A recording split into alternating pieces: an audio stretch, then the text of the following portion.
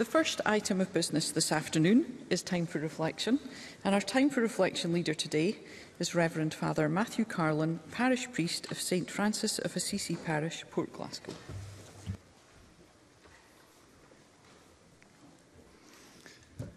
Presiding Officer, members, thank you for allowing me to address you today.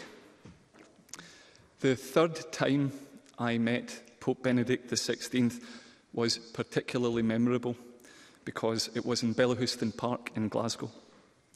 Following his death on the 31st of December, many around the country, I'm sure, thought back to the state visit that he made to the UK in September 2010. I was in seminary at the time and had the privilege of serving at the altar when, in the course of his visit, the Pope came to Glasgow and celebrated Mass in the same location as his predecessor, John Paul II, had done in 1982. My own part in Benedict's historic visit wasn't what you would call a starring role. I was candle carrier number 6.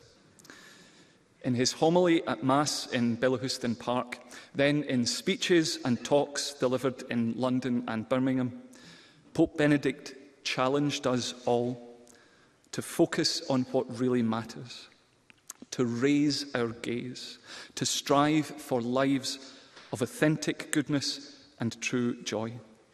This we can do by rejecting a vision of life which measures happiness in terms of power, prestige, and possessions. These things are fleeting and can never satisfy the deepest longings of the human heart for peace and happiness. Instead, as he said to the young people gathered in Glasgow, there is only one thing which lasts, the love of Jesus Christ personally for each one of you. Search for him, know him, and love him, and he will set you free from slavery to the glittering but superficial existence frequently proposed by today's society. Put aside what is worthless and learn of your own dignity as children of God. Recognizing the unique dignity and infinite worth of each and every person is a guiding principle for seeking the common good, which should be at the heart of the work of legislating and governing. This was recalled by Benedict XVI in his address at Westminster Hall, as he invited lawmakers to recognise and respect the ethical underpinnings of democracy.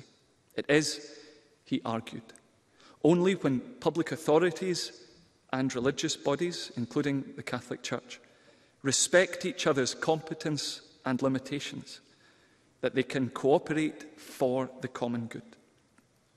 In this way, he said, such basic rights as religious freedom, freedom of conscience, and freedom of association are guaranteed. It's my prayer today that such fruitful cooperation may continue to thrive in Scotland. Thank you.